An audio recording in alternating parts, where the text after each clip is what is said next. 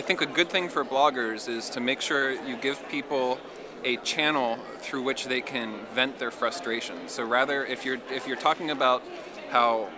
Walmart or whoever is doing some awful, egregious thing, has some policy, you need to when they're at that peak level of frustration, you need to give them a way to channel that into something that's actually going to affect change.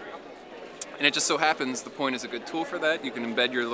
the Point campaign widget, and you can say, join this, and if we hit a critical mass of people, then